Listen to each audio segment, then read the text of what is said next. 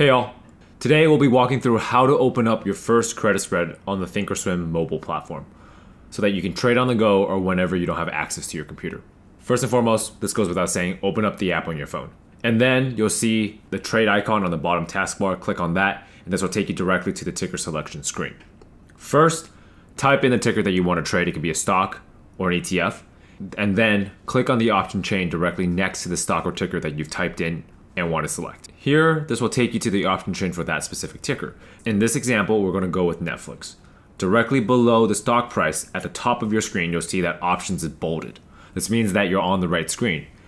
In this screen, you can switch to chart, news, or profile if you want to kind of move around, see the chart, read the news. However, for this example, we're just going to stay directly on this options screen to show you how to open up your first credit spread. And in order to trade spreads, you have to make sure to click on spread located directly below IV as indicated on the screen and select vertical to trade credit spreads. There's a lot of other options, but for now we'll just only click vertical. Next, you'll see directly below that the actual option chain with a lot of dates. Select the date that you want the spread to expire on and it'll drop down the current credit spread pairs. Next, find and click on the strike prices that you want to trade. If you're selling a put credit spread, click on the bid column on the put side, and for a call credit spread, the bid column on the call side. In this example, we're going to select 49.50 500 Netflix puts. Next, you'll see the purchase screen for us to adjust the quantity and limit price. Double check the information and make sure that the sell is toggled and the box is red. If you're buying a debit spread, the box will be green and the buy will be toggled. Next, adjust the quantity to the desired quantity. In this example, we're just going to sell one. And then adjust the limit price to the desired price that you want to collect your credit for.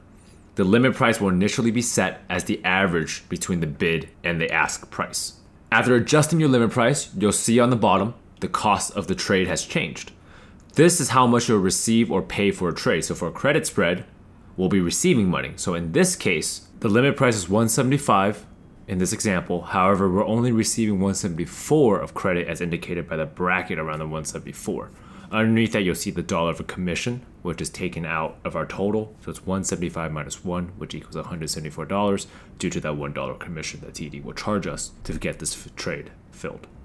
Now click review if everything looks good. And then it'll take you to one final screen for you to confirm that everything is correct before placing the order.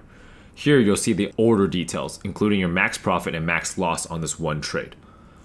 Double check all the relevant information, including the strike price and the dates, and click send to send this order in to see if there's a taker. You'll see the confirmation message pop up on the screen. There's a chance that the order goes unfilled, as you see with this example here. If it gets filled immediately, you'll see that you won't see it in the working tab on the screen right now. It will instead show up on the filled tab next to it. If you want to get this order filled immediately, you'll have to readjust it. If not, you can always just leave it and wait for it to fill until the market closes. There's a possibility that no one takes your order, which means that the order will just expire. Here, in this example, we'll show you how to adjust it. Click on the working order that you see on the screen, and you'll see a couple options here.